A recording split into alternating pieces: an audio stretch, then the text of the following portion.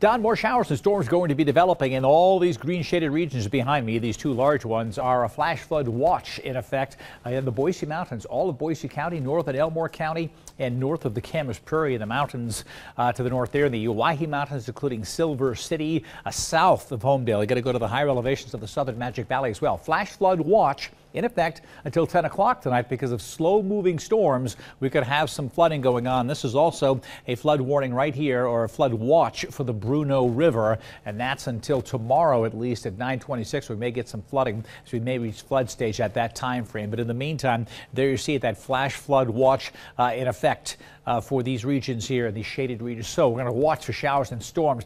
Don't have a Boise Doppler radar, but regional radars nearby are showing some of the green, but it's not as widespread as it really should be. The blue regions are where we may have some showers forming already, and the lightning shows where the thunderstorms are. Sun Valley getting hit hard right now as well. The bottom line is, though, the showers and storms may disappear after tomorrow. Sunshine and into the 80s over the weekend. Check back to my Facebook page for any watches or warnings. They'll come out instantly, and we'll send you updates right here later today.